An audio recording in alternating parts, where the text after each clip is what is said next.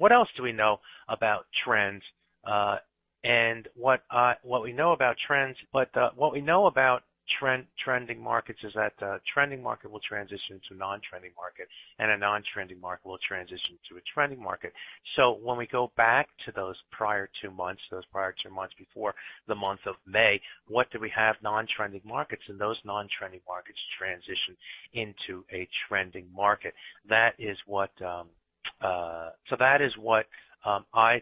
try to look for. I try to look for these trending markets, and sometimes it takes a while for it to turn into a trend. But when the month of May started and we started to move outside of the trading ranges, it was a real good clue that this market had the potential to trend pretty far. That's what you as a trader have to do.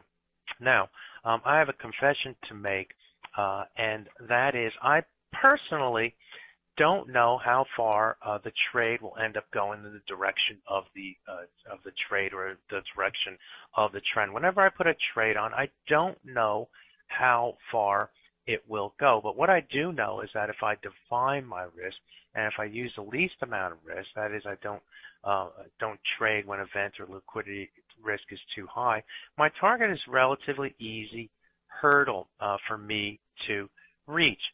And so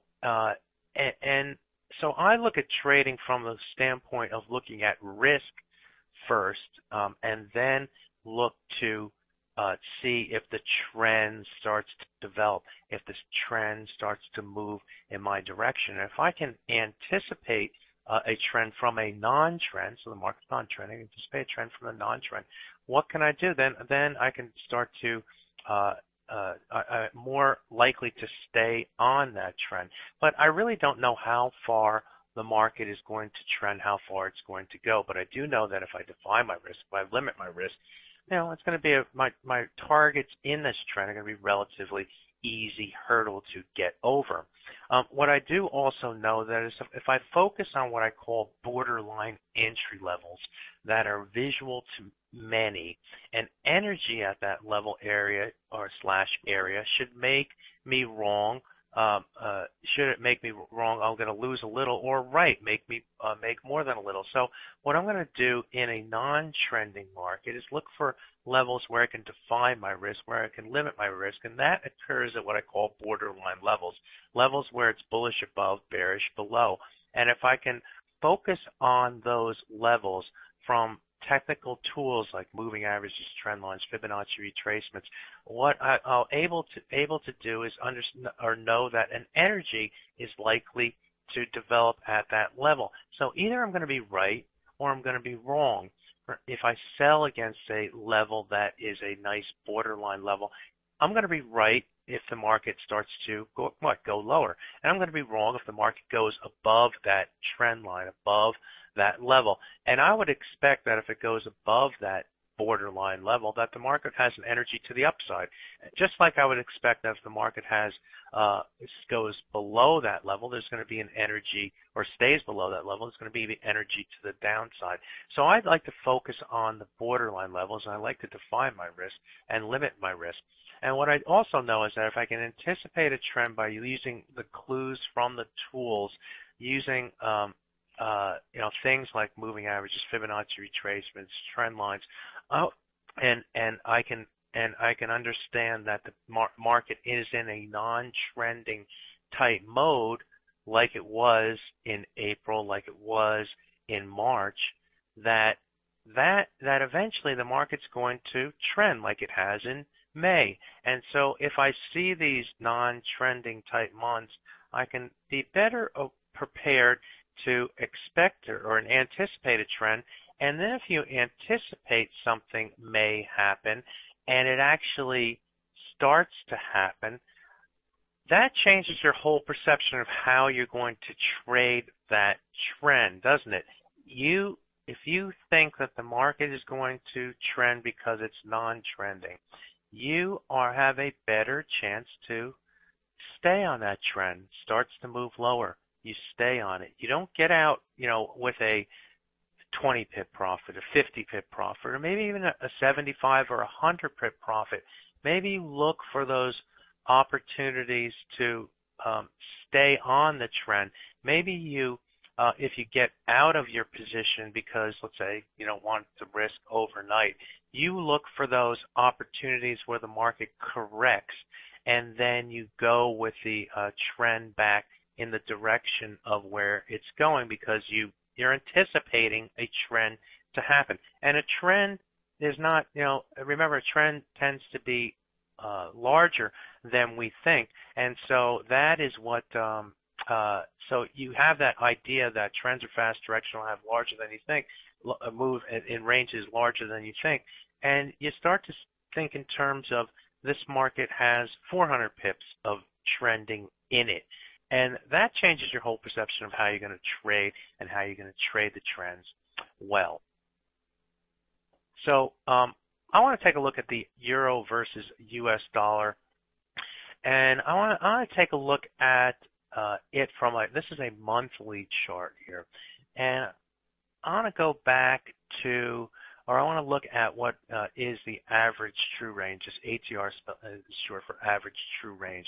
And what do? I put in 1 as the average true range. And so when you put in 1 as the average true range, what does that tell you down here in this graph? Well, it tells you that the average, it tells you what the range is for each of these specific months. So if you have the average true range 1, it just tells you the range of that specific month. And that I like to use and look at average ranges over time periods to gauge the trending or non-trending nature of the market. And I'm looking for those extremes where the market is non-trending typically. Why? Because non-trending markets transition into trending markets, right?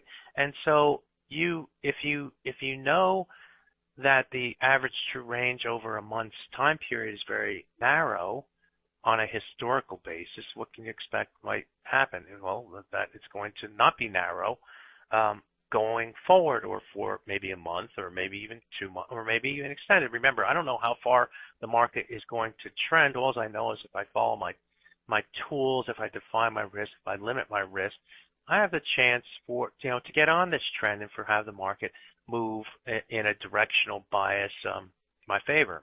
And I could make a lot of money in a fast and directional market. So what did we have here in the month of March and April?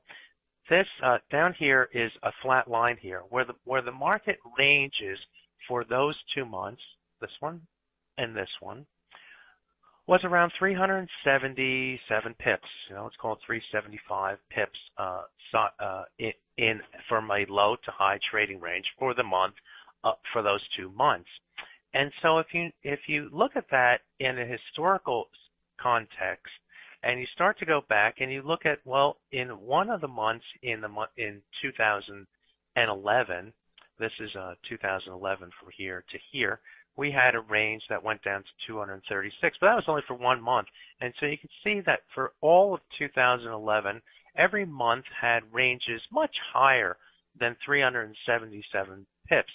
In fact, most of the ranges were, above this 641 pips for a month. So that's interesting to know, from a historical standpoint last year. And then you go back to 2010, and nothing got anywhere close to what it was our last the month of March and April ranges. The ranges were well above the 375 pips, weren't it? It was, like 500 pips was the in fact, maybe even 600 pips, somewhere between 500 and 600 was the low ranges for every month in 2010.